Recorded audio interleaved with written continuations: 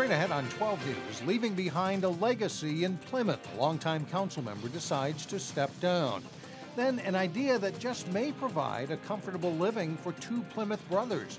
But first, a local suburb hampered by foreclosures. Brooklyn Park definitely got hit harder than other communities. 12 News starts right now. Although the housing market seems to be on the upswing, a large number of Brooklyn Park residents are still facing the possibility of foreclosure. Experts say the numbers are better than when the foreclosure crisis started several years ago, but the foreclosure rates are still high. Sonia Goins has more. We didn't have any problems finding foreclosed properties in Brooklyn Park. We even found two on the same street. Brooklyn Park has experienced a lot of foreclosures over the last 5 to 7 years. The city estimates about 350 people will lose their homes this year due to foreclosure. Brooklyn Park definitely got hit harder than other communities. We have both an aging housing stock that was experiencing foreclosure, and then some of our newer housing hit the market right when some of the non-traditional lending products were available. In Brooklyn Park, we served 127 households. Scott Zimpe is with Community Action Partnership of Suburban Hennepin County. They help people who are facing foreclosure. We do a lot of work up in Brooklyn Park. That has been consistently the highest, our highest using city. The blue dots on the map show homes in danger of foreclosure.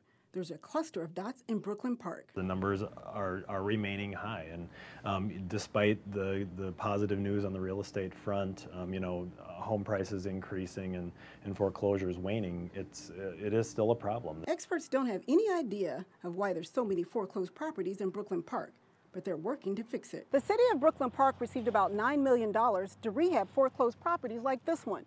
Most of that money came from the federal government. The city both has for-profit and non-profit partners that go out and buy the houses, rehab them, and sell them. And the city then provides the financing to make that happen. Experts say if you're in danger of losing your home, don't wait to take action. Open your mail.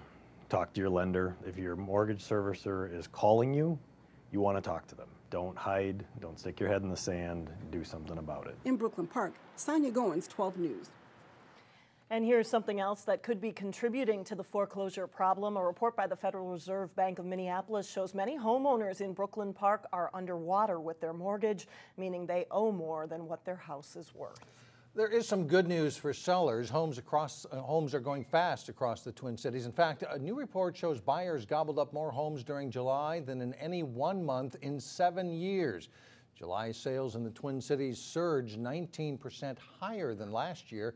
The 5,700 closings were also the most since July 2006, near the height of the housing bubble. The median price of the closings was almost $210,000, a nearly 17% increase over the last year. The city of Osseo may be jumping into the real estate market. The city needs a new police building. Osseo's 4 full-time officers and police chief are currently located in a home built in 1930. The city is considering 3 options: build a new police station on the City Hall parking lot, lease space from a proposed development across the street from City Hall, or option number 3, purchase and remodel a building located between City Hall and the current police building. A recent city survey revealed that replacing the police building is a high priority. Metals found in car and truck parts remain hot items for thieves. A Brooklyn Center man now faces felony charges for allegedly taking 2 catalytic converters from a parking lot in North Minneapolis. According to the criminal complaint, police saw 42-year-old Anthony Kudlowski getting out from under a truck with a power cutting tool. Kudlowski faces charges for damaged property and possession of burglary tools. Cost of replacing those catalytic converters was over $1,000, and the owner of the parking lot says the same thing had happened to other vehicles that had parked in that lot. A longtime member of the Plymouth City Council has announced her resignation with more than a year left to go on her term. Ginny Black, who first took office in 1995, says she is stepping aside to enjoy retirement and travel.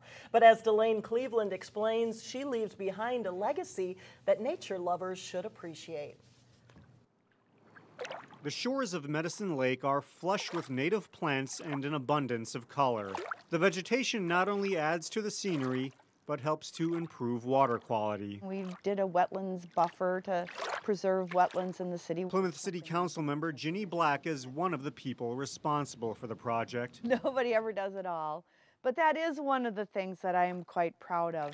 The wetland buffer is just one of the major accomplishments Black highlighted as she reflected on her nearly 18 years as a council member. With a year left on her term, she's calling it quits to travel with her retired husband. I would miss a lot of meetings, and I decided that it was best if I resigned and they got someone who could truly represent the residents of Plymouth for the remainder of my term. Since 1995, she was one of the driving forces to get referendums passed by Plymouth residents to purchase open spaces and parkland. And I think that's one of the things that makes a community really livable and a good place to be. And so I'm very proud of that. Yet one of the biggest regrets of her tenure was the inability to redevelop the Four Seasons Mall property. It's a 1970s mall, which sits as a virtual ghost town on the city's east side. We've been kind of waiting for Walmart to come in with a proposal. They haven't done that.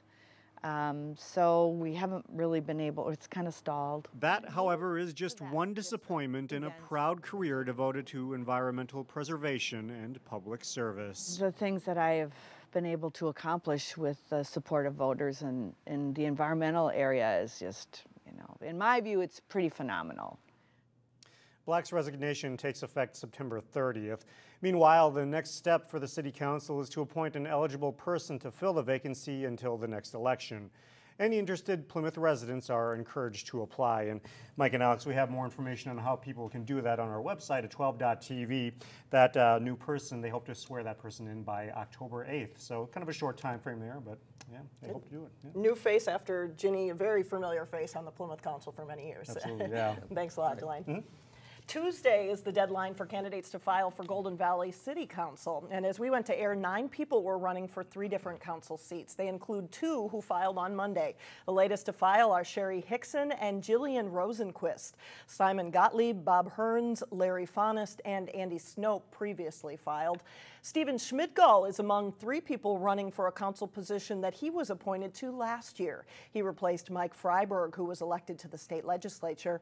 He'll face John Giese and Andrew Wold for that seat. Discussions continue this week on a possible new grocery option in Robbinsdale. Residents and community leaders are generating support for a food co-op where members are owners of the grocery store. Robbinsdale City Council member Pat Bakken has been one of the people leading that effort. He says a meeting tonight will include updates on the progress and provide an opportunity for people to get involved.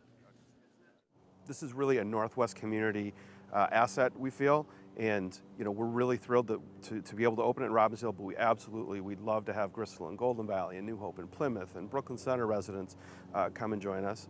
And it's going to be open to everyone. You don't need to be a member, so anybody can shop there. Tonight's meeting is at Elam Lutheran Church in Robbinsdale at 7 p.m. Anyone who is interested is welcome to attend. Coming up, 2 Plymouth brothers who are trying to get a foothold in the footwear industry. And later in sports, Aaron Jacobson from the Rush Creek Golf Club chips in with his weekly Channel 12 golf tip. But first, our AccuWeather forecast shows more comfortable weather and a chance of meteor showers.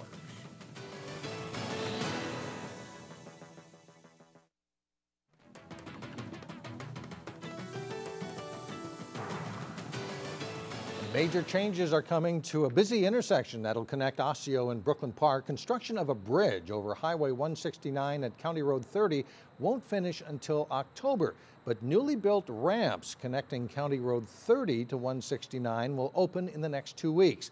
The ramp on the Osseo side opens next week. That'll allow traffic to go southbound on 169, and the ramp on the Brooklyn Park side opens the following week. The project costs more than $8 million, but engineers say removing the stoplights from that intersection has already helped reduce serious backups during rush hour. Move over Crocs, there's a new sandal in town. It's a rubber sandal created by 2 young brothers from Plymouth. They're 20-something entrepreneurs trying to get a foothold in the sandal industry.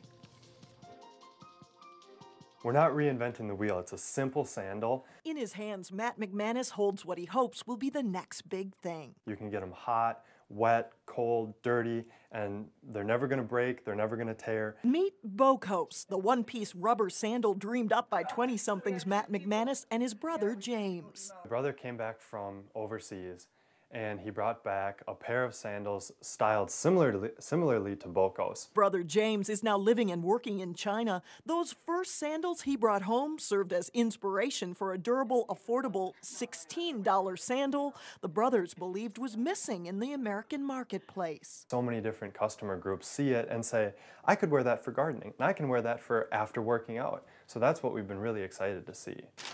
The business is a family affair. Mother Pat helps package orders, and like any proud parent, she gets some local sales by spreading the word. You want to go with the navy? Yeah. All right. After launching the business this year from their parents' Plymouth home, the McManus brothers are gaining traction in the sandal market thanks to media mentions and blog posts. In terms of color options, the women have really liked this melon option. 1,000 pairs of Bokos sandals have already been sold mainly online, and 2 Wisconsin retailers recently started selling the brand. We all have several pairs. From where he stands, Matt McManus believes this is a business begun on solid footing. And I think we've got a chance to build a pretty solid brand.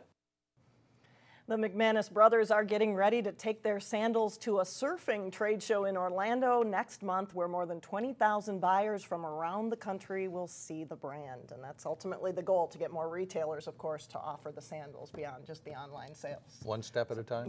Oh, sorry. Boom, yeah. Well, good for them. Yes. Yeah. Coming up, a British invasion that's sure to rev up everybody's engines. But first in sports, it's day one of fall sports practice for high school athletes, and one local team was out extra early. John Jacobson has their story and more next.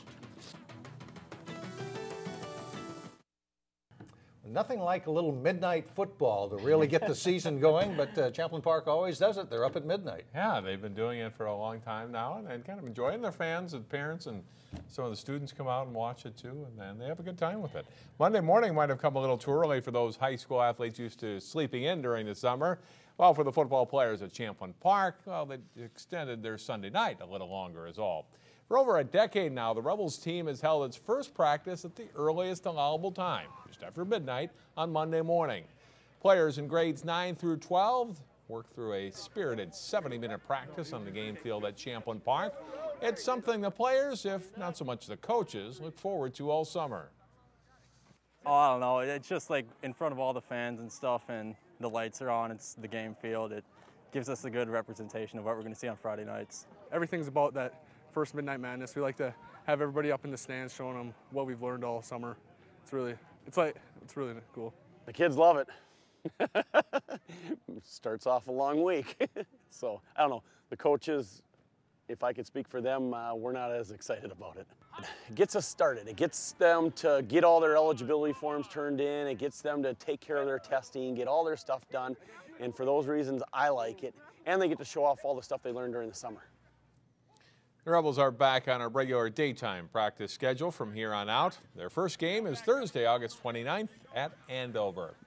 Maple Grove's VFW baseball team won the very competitive District 7 tournament 2 weeks ago to earn a spot in the state tournament. And the 16-year-olds enjoyed a great 4 days in Ely. Maple Grove captured the state championship Sunday with a win over Hutchinson, and congratulations to them. Playing well around the green is one of the keys to a good golf score. This week, Channel 12's Golf Tip shows us how to hit some of those stroke-saving shots. We're back again with another golf tip at Rush Creek Golf Club in Maple Grove with Director of Instruction Aaron Jacobson. And Aaron, the short game is such a key part of golf, and we're talking about chipping specifically around the green. Take it away and tell us about the keys to chipping and being a better chipper. Perfect. Well, we've got a hula hoop today. And I wanted to show you 3 different shots, one with the 7-iron, one with the pitching wedge, and one with the sand wedge. Well, we're going to use the hula hoop to help us determine where we want to land the ball. It's a big problem because people are always looking at the hole and not focused on where they want to land it. So if we go through the 3 shots, I'm going to start with the 7-iron. So I'm going to take the hoop up and I'm going to put it just short of the green here. That's going to be our landing spot. Now with the 7-iron, we know that the ball is going to roll a lot.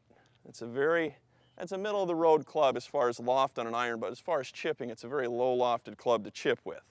But if I can land it in the hoop, I know it's going to roll about 2/3 of the way over there. Take my chip motion a little bit past the hoop, and you can see that that ball went past the hole. Now I've got to move the hoop and change clubs. So I'm going to grab my pitching wedge now, and we're going to put the hoop up towards the front edge of the green, so the ball is going to fly about 50% and roll about 50%. So I'll get in here and take my practice stroke, brushing the grass. Try to land it in that hoop.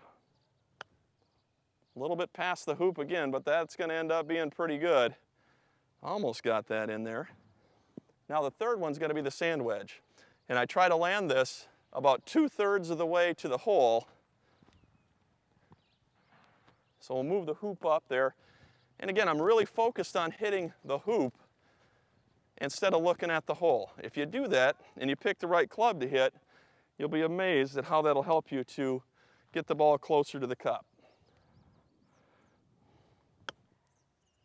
Almost got it in the hoop. Just a little bit long though. So if you can focus on your target and pick the right club, I guarantee you're going to chip it closer to the hole and take your scores down this summer. Thanks, Aaron. Good visual tip there. I like that. That's very interesting, and that's something everybody can use. There we go. As Mike said, the challenge is how do you bring that hoop on the golf cart, right? Thanks, John. Thanks, John. Still ahead, a British invasion with considerable curb appeal. We'll be right back.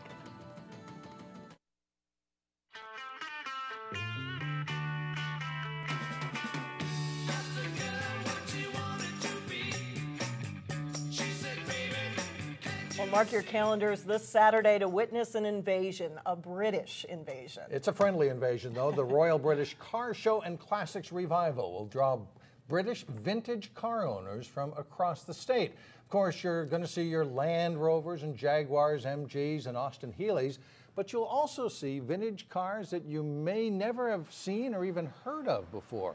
There'll be something called TVRs, Gilburns, and Elvises. Probably the rarest one we have is George Arthur's.